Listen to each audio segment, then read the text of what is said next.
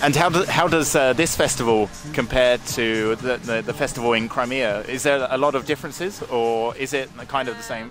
Many differences, because there was in Crimea there was many open people. Here it's not like that, because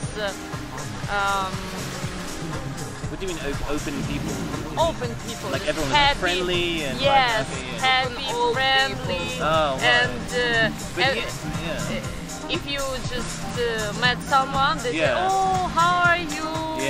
I'm fine." Hugs. Here, not really, not like that. No. Okay. Many people here open too, but not so many people that was in Crimea. But I think that next year, in Crimea this festival was 11 years.